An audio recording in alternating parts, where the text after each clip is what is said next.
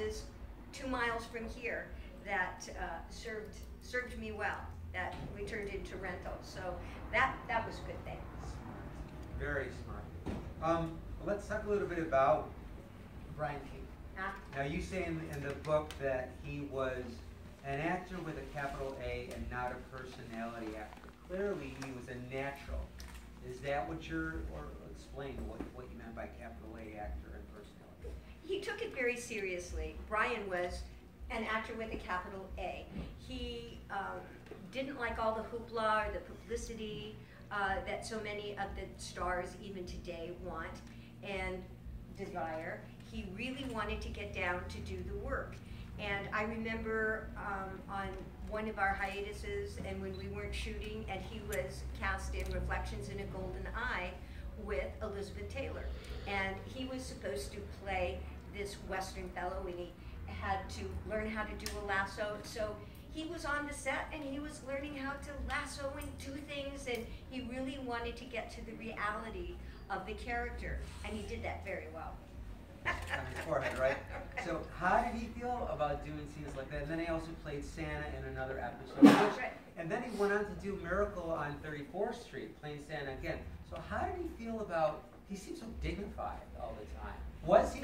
No. Okay. You know, really, I have disturbed some other urban myths that have circulated around Hollywood, like even the Ten Commandments. That was one of my first movies. The second one. Yes. Not the silent version. Yes, I'm not that old. But Sebastian came from a Cockney environment in England. He never really went to college or continue on. He had to quit and help his father in working. So he came from rather humble beginnings, and he had a Cockney accent even. But he started driving. He wasn't the driver.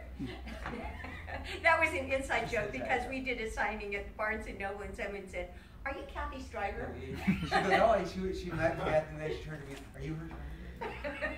No, but Herbie wasn't my driver. But Sebastian did drive. Sebastian did drive Frank Pettingill, who was a wonderful English star, and he picked up a lot of his acting from Frank, and also the Tina and how one should act. And he was obviously a good actor because he took on that whole persona. And so when he gets hit by a dart, you know, he certainly takes that with a chuckle, and he loved kids. That was one thing about Family Affair. When Brian would go home to his family, and he had 5 children, 3 of whom were adopted. So it was very close to what he was doing on the show, on Family Affair.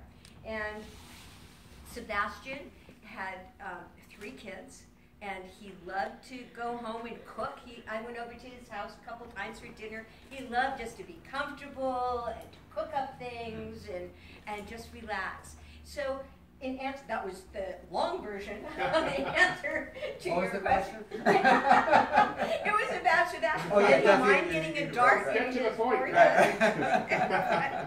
But he didn't mind. No, Sebastian didn't mind getting the dart.